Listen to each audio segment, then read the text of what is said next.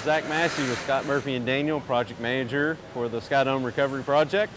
As you can see behind me, today is a historic day in the repair process at the museum.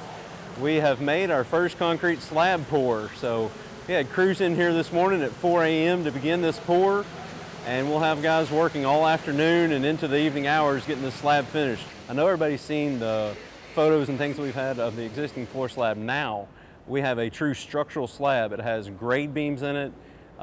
It's heavily reinforced, those grade beams. It's basically like a bridge deck. If you drive underneath an underpass on the interstate and you look up at the bridge above you, you see the grade beams and the concrete in the bottom of that bridge deck.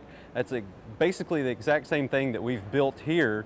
Obviously we have the dirt underneath it, but if the dirt was not there, basically that's what you'd look up and see. It's one-way structural grade beams that are concrete, heavily reinforced. We had bar sizes up to, I believe, a number 9 rebar was the biggest bar we had in it.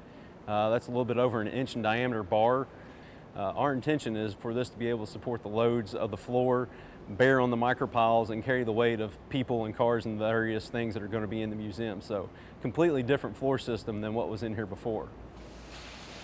We've poured roughly half of the concrete slab in here. We put a control joint in the middle of the slab, construction joint at the advice of our structural engineer.